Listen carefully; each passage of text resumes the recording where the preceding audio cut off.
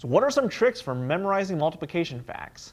Hi, I'm Jimmy Chang. I've been teaching college mathematics for 9 years, and there are a lot of tricks to memorizing multiplication facts, but here are just a few tips to get you started. Now, it always helps to start from the very beginning, especially with zeros and ones. Now, here's a couple of tricks to help you with these. Now, with zeros, 0 times any number is going to give you 0. Simple enough.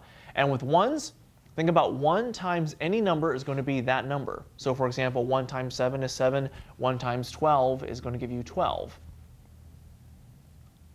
With 2s and 4s, with 2s, think about doubling. For example, if you want to find out what 5 times 2 is going to be, think about 5 and doubling it. So 5 and 5 is going to give you 10. And we're multiplying by 4, think about doubling. In other words, doubling.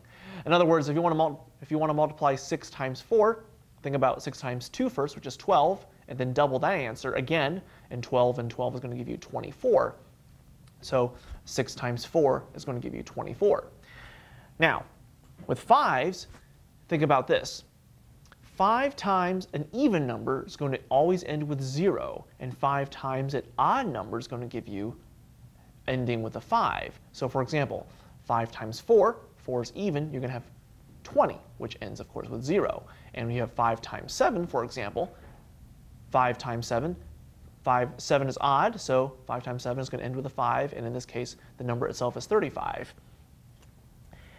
Now, to help you with some other multiplication facts, you can always help to think about rhymes. If you folks can relate pretty easily and remember rhymes as well, especially when you put things into rhymes or song, that's always a good tip.